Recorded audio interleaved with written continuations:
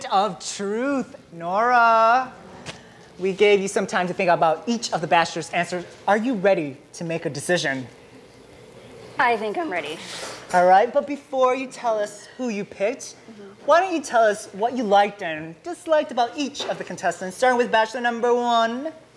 Okay, Chad seems very nice and very romantic, which is good, right? Oh my gosh, he just snored. That's terrible. And he also seemed very honest and earnest, and I love that. One thing he kind of let slip though was that he thinks he puts looks in front of personality before personality. So that was just a little, yeah. How do you judge somebody, you know? Thank you. Let's be nice. And I appreciate that, but hey. Okay, bachelor number 2. Yeah, Oliver, let's see. Also seems very sincere and very kind, which are good traits. What threw me a little was that he chose Mike Tyson for dinner. A big black man. Ooh. I still can't. I don't understand. I don't understand how. Something I would choose, but I don't know. It's about he could blow your mind. Yeah, blow your mind. I guess so. Yeah. How about bachelor number 3? John. Wow. What can I say? I'm speechless too. I just want to watch the videos and get it over with. Great stories, great sense of humor. The only negative I can think of is I can't tell when he's lying. Meaning he's a good actor. That's true. You guys can do like a dialogue scene together, you know. Sure. I'll direct it. Okay. Awesome. Ooh. But before you pick, Yes. let's go to the audience to see who they chose. Ready? Let's hear it for bachelor number 1, Mr. Romantices. Yeah! That's enough. How about bachelor number 2, the martial artist?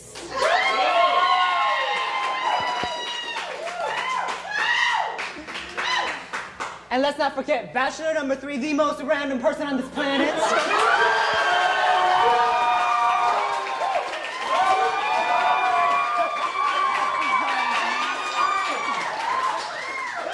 That's enough. Norah, this is going to be a very tough decision. You heard what the audience thought about each of the guys now. Can you please show the people at home your sign? I'm a tiger. You are a tiger, that's right. Norah, Yeah. who did you pick? I chose You chose.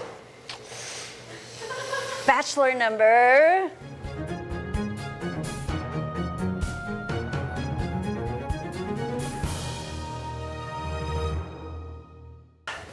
3.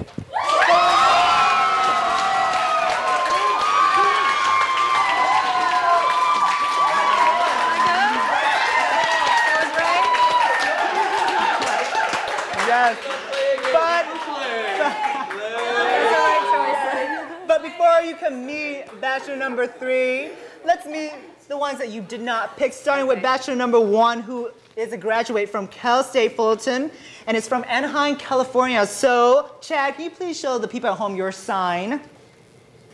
You are a rat. So, Chad, get over here and say hi to Norah.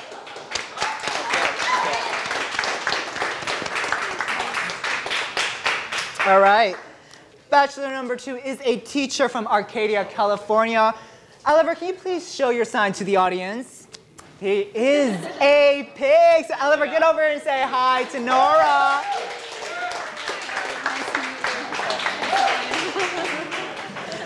All right, that only leaves us with one lucky bachelor. Bachelor number 3 is a videographer from Anaheim, California. John, please show your sign to the audience. He is a horse. John, get over here and meet Norah. Nice to meet you. So Norah. What do you think of him? There's so much space between you two. Get closer together. Sorry. Don't be I'm shy. very nervous. Why you don't be nervous? All right. Well, give me your thoughts. Where are you gonna take him or he take you? Maybe I'll leave it up to him because he's so creative. Well, you better be creative because you just won $300 day island with me. It's your perfect sign. Yes. How exciting. Good for you guys. Thank you. So, Yay. where are you gonna take her? Does she want to leave it up to you? Wow. Boy, this all that. Does Goat anyone in the audience watching, have any ideas? exercising, Acting, dog exercising? stomping. There's so much to choose from. I don't know. I think we should milk a goat somewhere. Milk.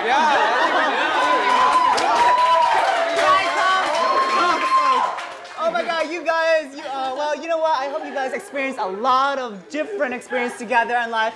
And folks at home, if you want to milk a goat too, or stomp on dogs, or experience life, then please log on to our MySpace for more information about being a contestant on the show, or just be in this audience watching this wonderful game show, and me, of course. Once again, I'm your host, True Civ. Thank you so much for watching, and if you want more, I'll give you more matchmaking next time on The Sign.